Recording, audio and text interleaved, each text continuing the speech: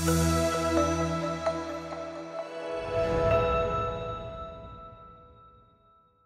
definitely there is a link between the irregular meal, high BP and diabetes, because all this falls in the lifestyle modifications. So basically, before getting into taking pills or medications, we need to first focus on the diet and lifestyle modifications, which is a major thing to prevent diabetes and hypertension in India, especially the diabetes becoming a major disease in India, and it's going to be a global disease in future also. So I would like to say that a proper diet and proper lifestyle practices is the first step to clear the diabetes as well as hypertension. So like a diet, if you follow the simple diet like morning, breakfast, lunch, dinner, so you have to plan the diet accordingly, and then you have to take a diabetic meal. Before that you can consult a dietitian, so what all the meals you have taken, what should be avoided in future, or everything you can get the consultations. Basically simple is that you have to take more proteins and reduce the carbohydrates and fatty foods, that's a simple thing. And then along with that you have to go for regular basic exercise like walking, and whichever exercise is comfortable to you, you can practice that. Type 2 diabetes. See, type 2 diabetes is like, there is definitely like a gender relationship. It's more common in females nowadays because of the sedentary lifestyle, and there is no proper diet practice, there is no proper exercises on the day-to-day basis. And then also stress, important factor, like leading to females.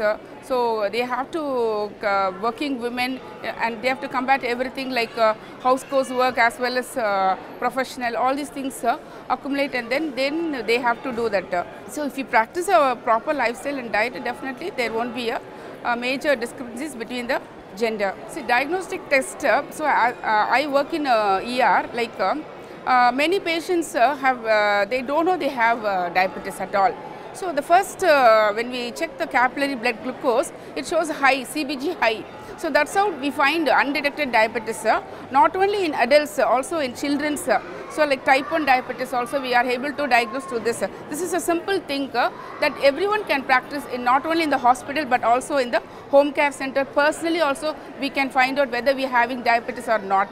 And then I would suggest that everyone should go for a proper master health checkup. It should be a regular health checkup, like once in a year at least, or if it is possible you can go for once in 6 months to rule out other comorbid illness which is causing you to become a diabetic, like hypertension, smoking, obesity, and lack of exercise. All these things will add up on to become a diabetic or a hypertensive patient. So basic thing is, only thing is a simple fasting blood glucose level, and then after 2 hours fast meal, like so these two will be basic test is enough for us. And then there is one test, HbA1c, that is you will detect average blood glucose in the past 3 months.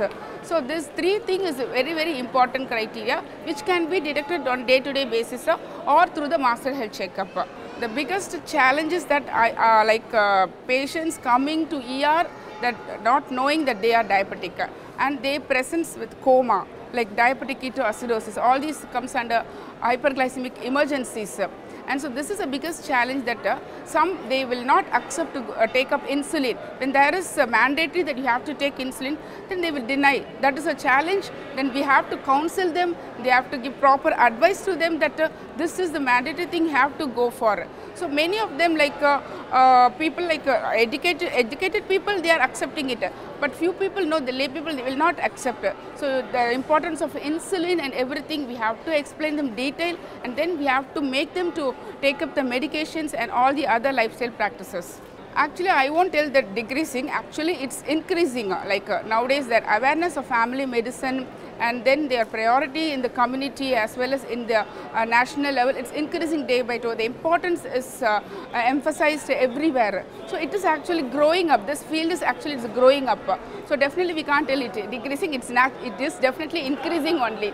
And then people are slowly coming to know that, see that in old days, like there will be a family doctor in each and every place. But now the family medicine itself is like a family doctor. So we have to be proud that I am a family doctor for you. So what can I help you? Like that we have to go speak to the person, communicate to them, and then we have to emphasize the importance of this being in a family medicine department or in a family medicine field. So how we can help them. So all these are things going to help the patients as well as to improve our profession.